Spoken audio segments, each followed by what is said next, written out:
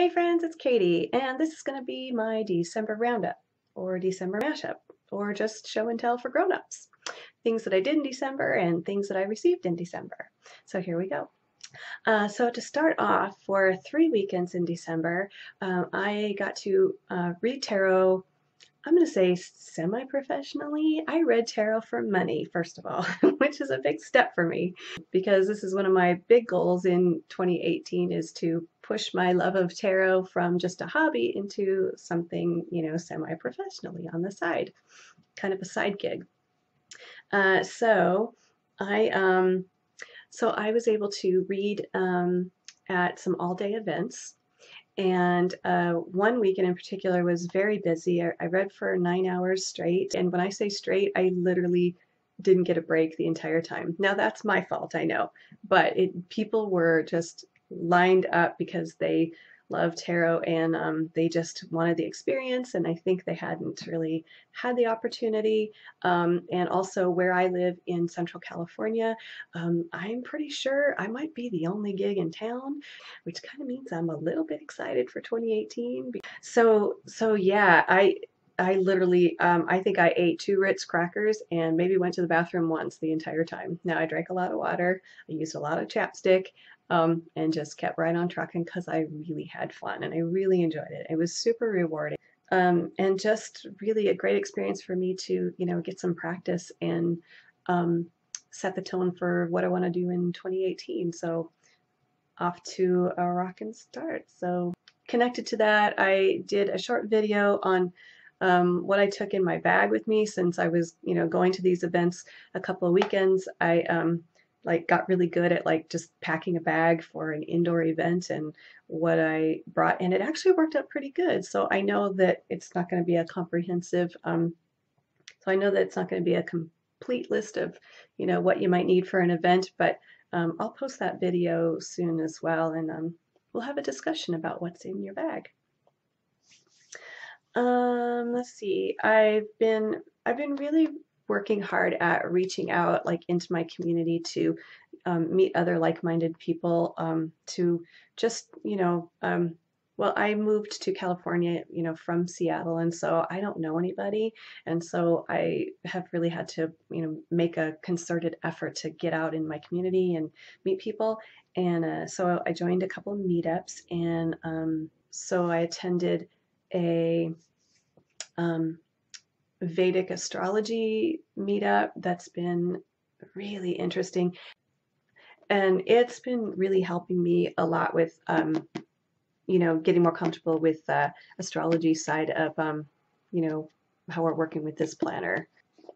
And so this is also one of my December acquisitions is Benebell Wen's metaphysical planner. So definitely using this on a daily basis because I'm learning astrology and also working pretty closely on a daily basis with the lunar cycles. So anyway, so yeah, so I joined a Vedic astrology meetup and a meditation meetup a couple of nights a week. And can I meditate at home? Of course I can, and I do, but it's kind of nice to sometimes hold myself accountable by actually getting in my car and going somewhere and having consciousness discussions with other people and discussing meditation. So it's more of an accountability thing, and then just being in the presence of other people that like to talk about that stuff. It's kind of fun.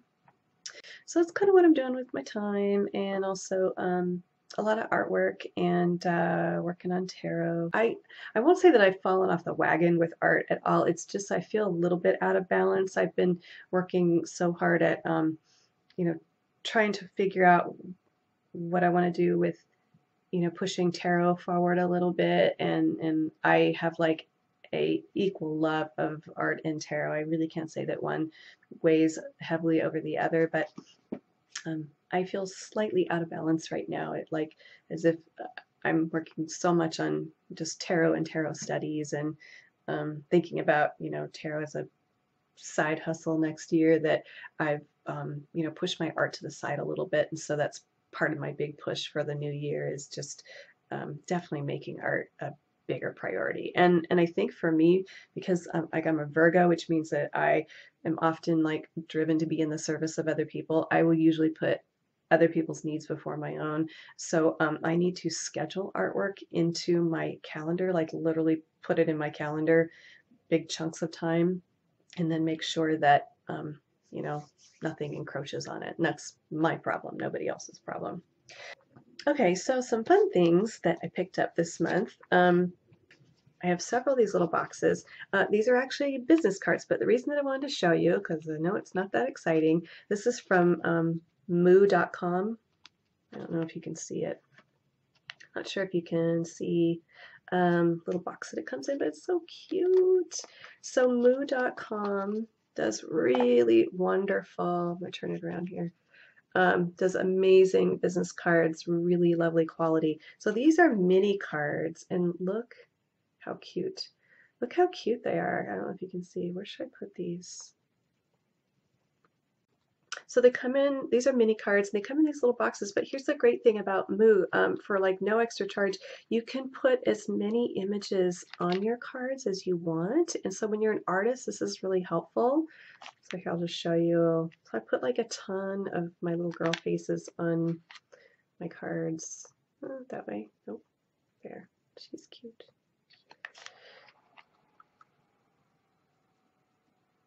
And so, like, a lot of times what I do with these is when I take them places for people, I'll just like hand a whole bunch of cards, or I'll just let people pick their own card, and they always seem to like that. So that's a funny little thing. Super cute. So mini cards, and they're pretty affordable. And there are cheaper ways to do cards for sure, but like if you're an artist, it feels like, you know, your business cards showing your art are like what people are going to see. And so now these are the regular size business cards, and this is really cute. Look at this. Look at the little box and everything. It's like, I mean, it kind of feels like, you know, if we're card junkies like we are, I'm completely in love with, look at this. It's like my own little deck of cards, even though it's not. Anyway. But this is a nice way to just, you know, like showcase, you know, art, if that's, for me, it's art stuff. And here's something else that's interesting, that, see, I feel pretty comfortable, you know, with my art. For me, it's just, I like my art, and I don't really care whether anyone else likes it or doesn't like it, because I make my art for, you know, mostly for me. But here's a funny thing that happens with, in both art and I would say even with tarot, and it's related to the imposter syndrome. If you've heard of the imposter syndrome, it's basically the idea that, you know, we feel, you know, inadequate or insecure in the idea of calling ourselves a title of, you know, an artist or a tarot card reader, and that flows like into tarot cards, simply because, you know, it's a non-regulated, I don't know, you know, vocation or industry, if that makes sense. And so just like when I was struggling to figure out, you know, do I call myself an artist? One of the things they recommended was, you know, make your own business cards, make your own website. If you say it is, then it is. And that's pretty much the way it is. I didn't go to school for art. I just make art and I like it, and I'm okay with that. But I'm going through the same problem with tarot cards that I was with like my art. It took me a couple of years to just kind of gain the confidence to kind of be okay with when you meet people saying, you know, yeah, I'm an artist, or, oh, what do you do? Well, oh, I read tarot cards. So I often say, well, I'm an artist by day and a tarot nerd by night, because I do tarot on the side. And I do both of them on the side because I'm not doing anything full time right now. But anyway, it's just a funny thing. So business cards, this was something of a milestone for me in getting business cards. It just one day I decided, you know, I'm going to make business cards, I'm going to make a website, and I'm just going to start calling myself an artist, and I'm going to start introducing myself as an artist and see where it goes. And you know what? Nobody ever questions you. Nobody ever challenges you and says, oh, really? What makes you an artist? It's like, oh, okay, great. You're an artist. Awesome. So you know what? That's actually part of my plan for 2018. How do I know I'm a tarot card reader? Because I say I am. Because I say I am, and I got the business cards. Anyway, yeah, nobody really seems to be bothered by it. And so that's kind of why I'm trying to, read at all day events and things too, is to really get the experience and just it's making myself feel more comfortable and confident that I can actually do what I say I can do. So it's coming together just fine. It's a process, and now that I already know what it was like going through it, with my art, that I'm probably going to just go through the same process with tarot, and it'll come to me eventually. Just time and experience are going to go a long way. So anyway, I don't remember if I've shown this before. I picked up Moonology actually a little while ago, but this is one of the best books, I think, if for anyone interested in working with like the lunar cycles, just basic working with the lunar cycle. This is awesome, and I would recommend getting it in paperback versus like the Kindle edition, or you can do both. But it's something of a reference book that you'll want to look at over and over with charts and references and things. So I feel like the paper version is and here's something in particular that I like. Okay, so something that I'm going to work on in 2018 is being aware of the moon as it moves daily into different signs. Now I know like lots of y'all have jobs and you don't have time for this. I realize that. So this is just what I want to do. But the moon moves into a different sign every 2 to 3 days, and I just kind of want to be a little bit more connected to what that energy looks like every couple of days, and then can I capitalize on that to push some of my other endeavors a little forward. So at the end of the day, I just spent 20 years in Seattle, where it rains as much as they say it does. It's no joke. And I pretty much went 20 years without seeing the moon. And so now that I'm in California and it's sunny and I see the moon every single day or every single night. And I love it. And I don't take it for granted. And I'm out there many, many nights, just kind of hanging out, enjoying that part. This last year, I felt very connected to the moon in a way that I hadn't for a long, long time. And I'm just really enjoying it. And so anyway, this book has been a great resource to just to work with alongside that. So Moonology. This is one. So I got this one from the library. I'm thinking about buying it, but I don't know yet. Let's see. I got this recommendation from Lisa at Tarot Alchemist. So Lisa is our tarot mom, and she has great ideas. And so when Lisa speaks, I always listen. So Lisa recommended this book, and I picked it up, and I am enjoying it. So I'm going to do several spreads and then decide if I want to buy it or not. And I'll tell you, can I just tell you one of the cool things about, loving tarot in the Central Valley of California, where it's a tad bit conservative. Sometimes it might be referred to as the Bible Belt of California, which means that nobody else is waiting for tarot books at the library. I pretty much have them all to myself. So there's no waiting list. Whatever I want, I get. So yeah. So I picked up this one, and I am mostly okay with where I'm at with like my chronic illness and chronic pain, but I'm always interested in just more the integration of like acceptance versus trying to like heal or like dispel, disease, those kind of things. I've been chronically ill for many, many, many years, and I'm finding that I am most at peace and most at ease when I can just kind of accept it and not really obsess over it and just kind of let it do its thing, and it is what it is, and just find coping skills. So so that's kind of what I'm looking for here. So Tarot for the Healing Heart.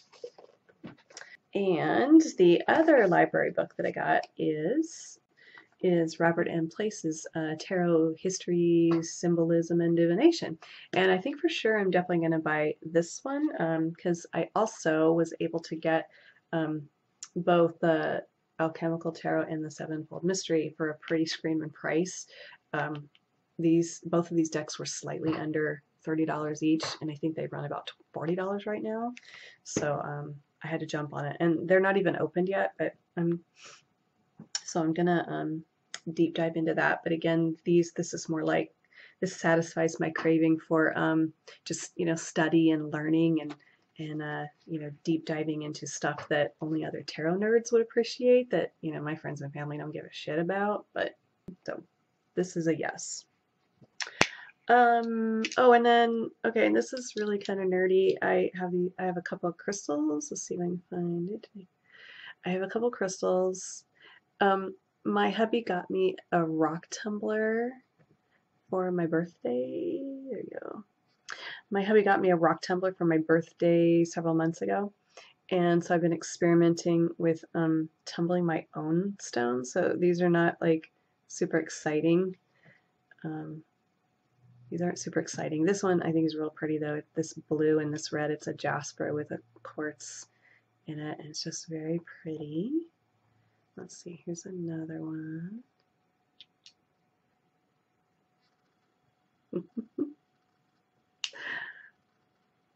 I'm just super pleased because it takes weeks to tumble rocks, y'all. It can take like a month, and so when they finally come out, you get a little excited. Oh God. Oh, and there's the phone. My hubby's having surgery right now, and so I think he's out of surgery. I gotta get in the car and go over and get him. So I didn't get to do my unboxing because I got something from Israel. It's the Saki Saki Tarot. I already know what it is, but I was super excited to open it because I haven't seen it either, but not today, unfortunately. So in another video. But I'm going to cut this short, but thanks for hanging out with me today, friends, and I will see you in another video. Bye for now.